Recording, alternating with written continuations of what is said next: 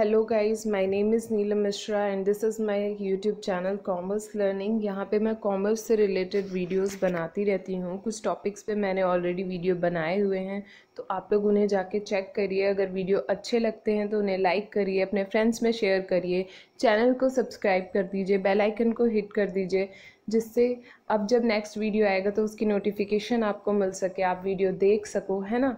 तो और मैंने कुछ प्लेलिस्ट बनाई हुई हैं, जैसे इंटरनेशनल बिज़नेस की, बिज़नेस फाइनेंस की, बिज़नेस मैनेजमेंट एंड इकोनॉमिक्स की प्लेलिस्ट बनी हुई है और उसमें वीडियोस बने हुए हैं। आप लोग उन्हें चेकआउट कर सकते हैं। यूज़फुल लगे अगर आपके लिए तो लाइक करिए और शेयर करिएगा, ठीक है। तो आज के वीडियो में हम पढ़ेंगे इंटरनेशनल थ्योरीज़ के बारे में। इससे पिछला भी जो मैंने वीडियो बनाया था उसमें मैंने इंटरनेशनल बिज़नेस और इंटरनेशनल ट्रेड के बारे में बताया था कि इंटरनेशनल ट्रेड है क्या, उसकी इम्पोर्टेंस क्या है ना। टाइप्स ऑफ इंटरनेशनल मार्केट में एंटर कैसे करते हैं, modes of entry into international market, तो ये सब मैंने पढ़ाया हुआ है। तो आप पुराने वीडियोस को पहले चेक करिए। और आज के वीडियो में हम पढ़ेंगे इंटरनेशनल थ्योरीज़ के बारे में। देखिए, इंटरनेशनल थ्योरीज़ बनी हुई हैं हमारे इंटरनेशनल ट्रेड के ऊपर, ठीक है। इंटरनेशनल ट्रेड क्या होता है कि जब कोई भी ट्रेड दो अलग अलग कंट्री के बीच में होता है तो वो हमारा इंटरनेशनल ट्रेड कहलाता है। और ट्रेड का मतलब क्या है?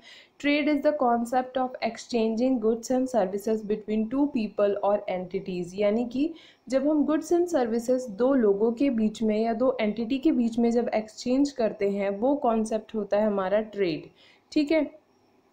अब ये जो इंटरनेशनल ट्रेड थ्योरी हैं, ये अलग अलग थ्योरी हैं जो कि हमारे इंटरनेशनल ट्रेड को एक्सप्लेन करती हैं, ठीक है। जो हमारा इंटरनेशनल ट्रेड चलता आया है, अलग अलग समय पे अलग अलग थ्योरी आई। इन थ्योरीज़ ने अलग अलग चीज़ें कही हैं, ठीक है ना। सबकी अपनी इम्पोर्टेंस है, सबका अपना डिसएडवांटेज है, तो इसी के बारे में आज हम पढ़ेंगे, ओके। सो आगे देखते हैं। The main historical theory are called classical and are from the perspective of a country और country based। देखिए, जो मेन हिस्टोरिकल थ्योरी है उसे हम क्लासिकल थ्योरी बोलते हैं, और जो कि कंट्री बेस्ड है, ठीक है, कंट्री पे बेस्ड है।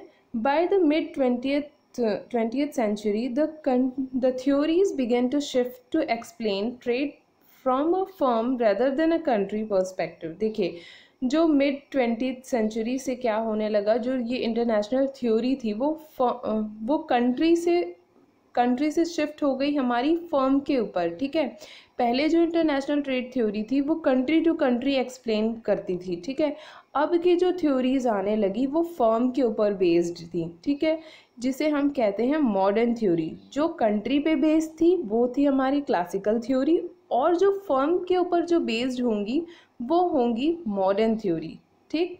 Both of these categories, classical and modern, consist of several international theory.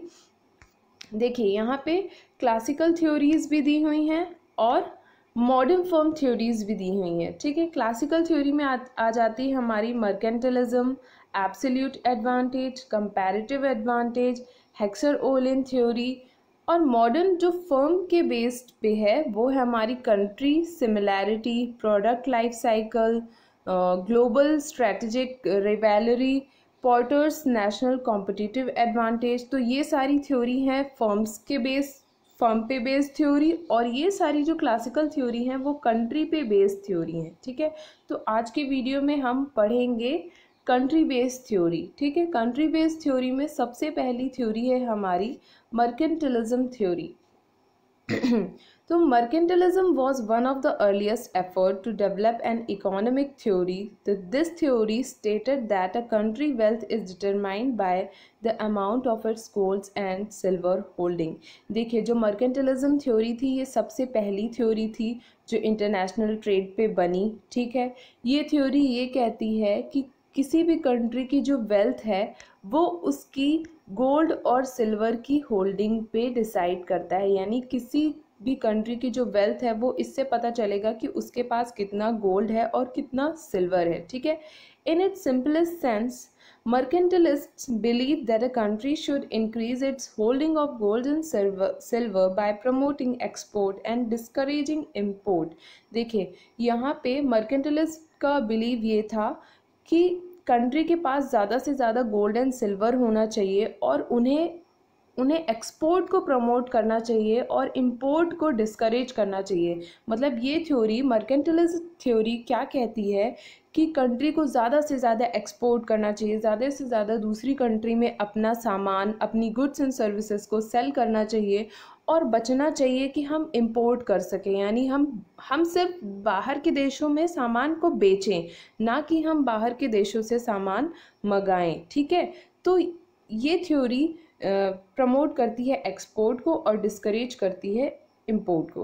Okay, the objective of each country was to have a trade surplus और a situation where the value of export are greater than the value of import and to avoid a trade deficit और a situation where the value of import is greater than a value of export. यहाँ पे मतलब ये है कहने का कि हर country क्या चाहती है कि उसका ट्रेड सरप्लस हो। ट्रेड सरप्लस वो सिचुएशन होती है जहाँ पे एक्सपोर्ट ज़्यादा रहता है और इंपोर्ट कम रहता है। ठीक है, तो हर कंट्री को चाहिए ट्रेड सरप्लस हो और ट्रेड डेफिसिट नहीं चाहिए उन्हें, मतलब इंपोर्ट उनका ज़्यादा नहीं होना चाहिए उनके एक्सपोर्ट से। ठीक है, तो मर्केंटिलिज्म थ्योरी पहले तो गोल्ड एंड सिल्वर पे बेस्ड है, दूसरा है एक्सपोर्ट को इनकरेज करता है और डिस्करेज करता है इंपोर्ट को, तीसरा है ट्रेड सरप्लस चाहिए और चौथा है ट्रेड डेफिसिट वाली सिचुएशन उन्हें नहीं चाहिए। ठीक है, तो ये है मर्केंटिलिज्म थ्योरी।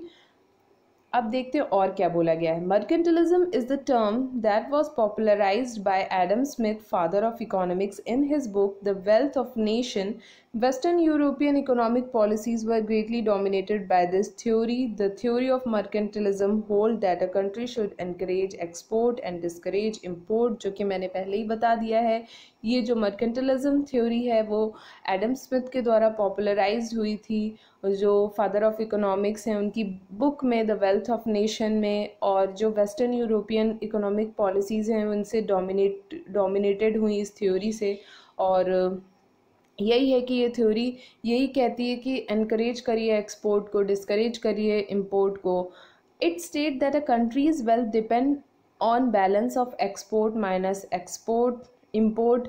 ये मतलब इस किसी भी कंट्री की जो वेल्थ है वो एक्सपोर्ट माइनस इंपोर्ट से निकलेगी, मतलब उसकी जो वेल्थ की जो वैल्यू है वो एक्सपोर्ट माइनस इंपोर्ट करेंगे तो वैल्यू निकलेगी, वेल्थ की value.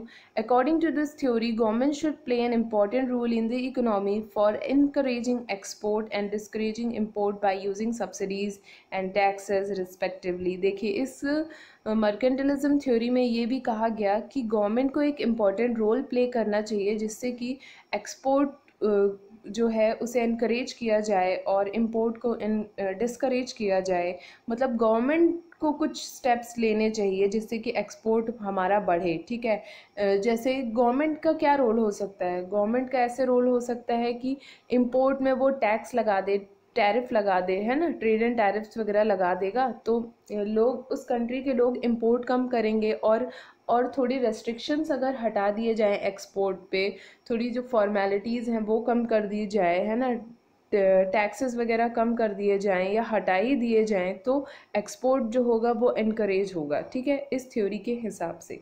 Thus, the export was treated as good as it is help in earning gold, whereas import was treated as bad as it led to outflow of gold। देखिए, यहाँ पे ये माना गया कि एक्सपोर्ट करने से जो गोल्ड की अर्निंग होगी वो ज़्यादा होगी, और इम्पोर्ट को बैड माना गया क्योंकि यहाँ से हमारा गोल्ड जो होगा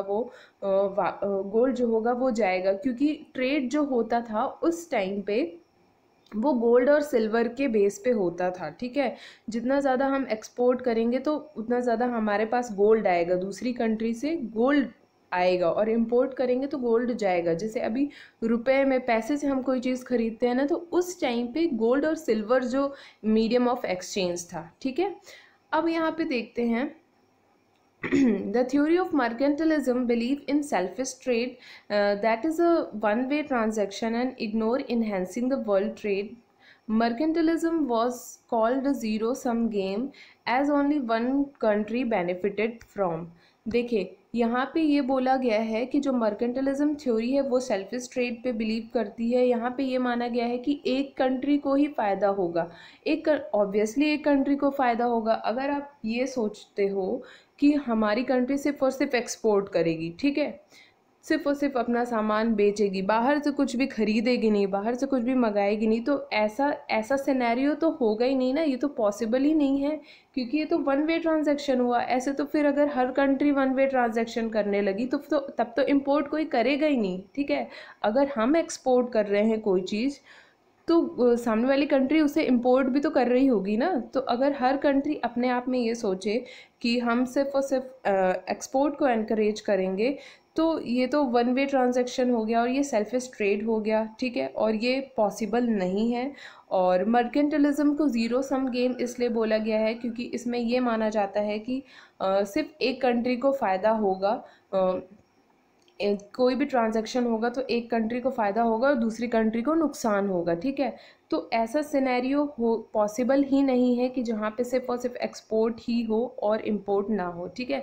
तो बेसिकली हमने इस थ्योरी में ये पढ़ा कि ये थ्योरी गोल्ड एंड सिल्वर की होल्डिंग पे बिलीव करती है। ट्रेड सरप्लस होना चाहिए, ट्रेड डेफिसिट नहीं होना चाहिए, गवर्नमेंट का इम्पॉर्टेंट रोल होना चाहिए कि वो एक्सपोर्ट को एनकरेज करे और इम्पोर्ट को डिस्करेज करे, ठीक है, और ज़्यादा से ज़्यादा गोल्ड की अर्निंग हो, ठीक है, ये माना गया। और ज़ीरो सम गेम इस थ्योरी को बोलते हैं। अगर कभी क्वेश्चन पुटअप होता है कि ज़ीरो सम गेम थ्योरी किसे कहा जाता है या किससे रिलेटेड है, तो this is related to a mercantilism theory. और इस थ्योरी का फेलियर जो है उन्होंने the theory of absolute advantage से आया, जो कि एडम स्मिथ के द्वारा दी गई, जिन्होंने ये कहा कि ये थ्योरी यहीं पे फेल हो जाती है कि जब ऐसा सिनेरियो होगा ही नहीं जहाँ पे सिर्फ एक कंट्री को फ़ायदा हो और दूसरी कंट्री को नुकसान हो। मतलब ऐसा ट्रेड होना ही नहीं चाहिए, ऐसा ट्रेड हो कि जिससे दोनों कंट्रीज़ को फ़ायदा हो सके, ठीक है। तो ये तो थी मर्केंटिलिज्म थ्योरी। नेक्स्ट वीडियो में हम देखेंगे the theory of absolute advantage. अगर ये अच्छा लगा हो वीडियो तो please like it, share it and subscribe to my channel, hit the bell icon. Okay, thank you for watching my video. Bye bye.